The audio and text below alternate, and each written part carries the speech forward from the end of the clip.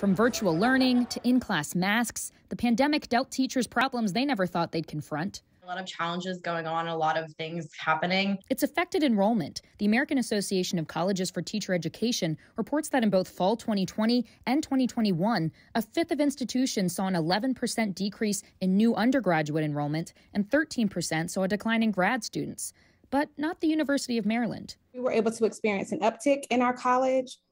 For example, our new freshman enrollment numbers in our college almost doubled. Graduate student Jessica Parker says the pandemic actually expanded her skill set. I definitely never thought I was going to be student teaching virtually, but it made me become more flexible and adaptable, and I learned a lot of skills that I wouldn't have learned otherwise. Executive Director of Education Ebony Terrell-Shockley says they're constantly adapting curriculum to make sure future teachers like Parker are prepared. And we follow the latest trends and the latest research on what does a technology literate classroom look like? What does it entail?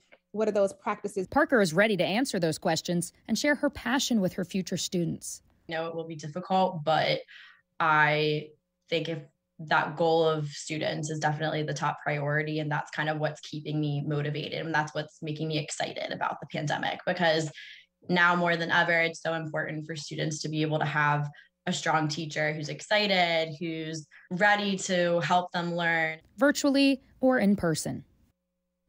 The University of Maryland says that they're also continuing to work with grade schools to make sure their future teachers are prepared, and then they can also recruit high school students to pursue education as a career. Tony?